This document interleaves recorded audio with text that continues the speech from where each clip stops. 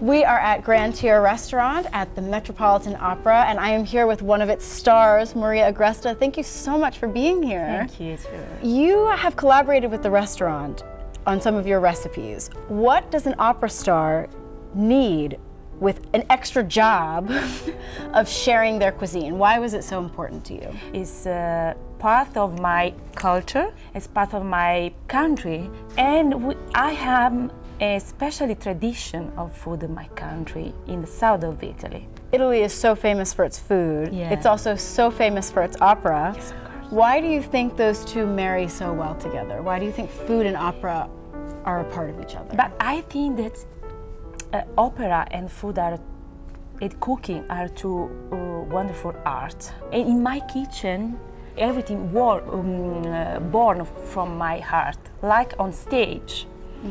And I think the food is a big, really melody of our life. For those who want to know, how does an opera star stay in such good shape? You have to, perform every night at such a high level.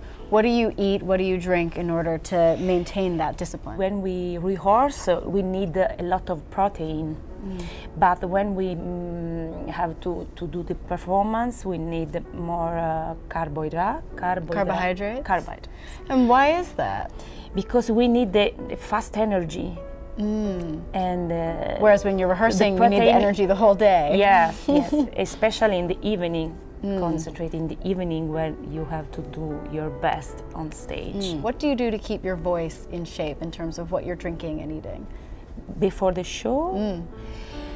But in the morning I start to speak very slowly, quiet, and then usually I go into my dressing room 2.5 hours before the performance.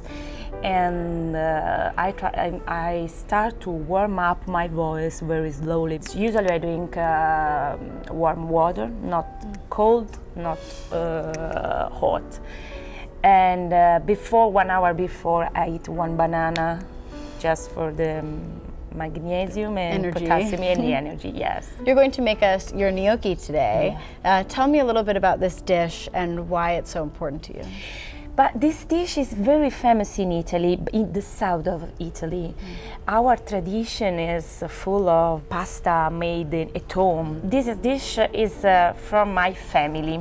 And I remember when my mom prepared this for Sunday when we are all together. It's a very simple dish, but you can find inside the smell of my country. Well, will you take us into the kitchen and show us the steps to make it? Yes, of course. All right.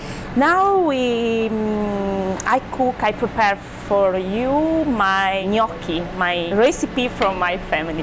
Okay, we start. We need 500 grams of flour. We test 2 eggs, just a little bit water. You have to test the humidity of the flour. A pinch of salt, and then we start to make.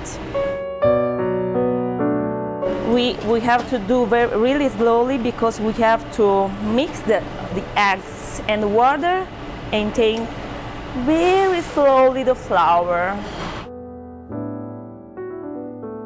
Soft, but not sticky. And you have to do this work.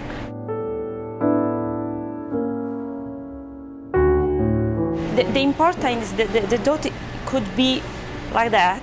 So you have to test the texture of dough. And you have to work easy, not with a strong force.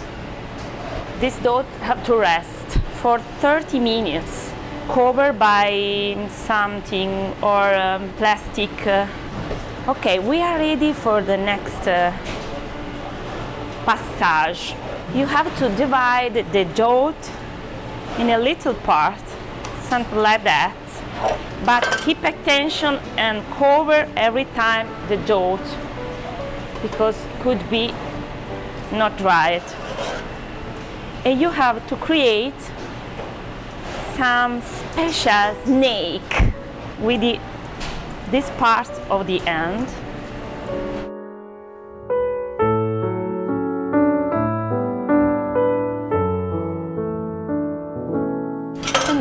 you have to cut in a little piece this snake, like that. And then we need this for the gnocchi. And with 2 fingers you have to do this. Or you can use another on a fork too.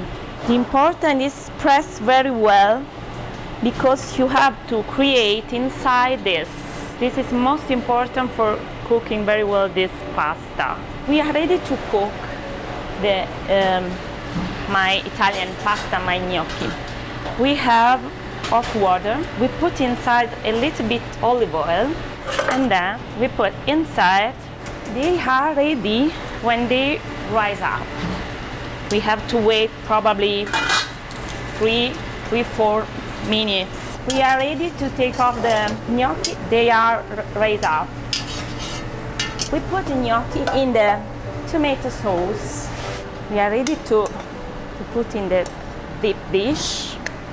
We add some smoked mozzarella, and then we put some pecorino cheese. We are ready. And now this is my gnocchi.